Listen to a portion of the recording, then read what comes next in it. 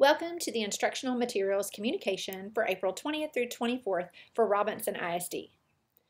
We want to send a special highlight and shout out to our graduating seniors this week.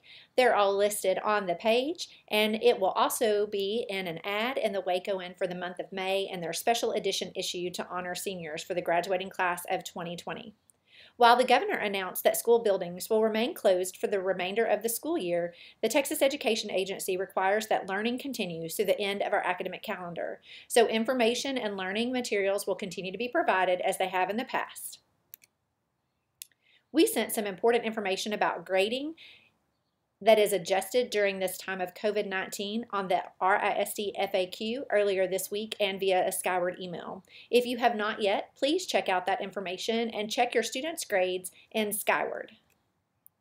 We are also working on a plan for pickup of any supplies and materials your child might have left at school or have at school.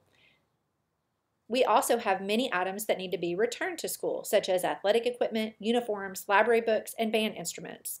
We will work on a plan this next week and communicate that information to you about how we will be able to return those materials to you for pickup and also how you can return the items that you might have in your possession.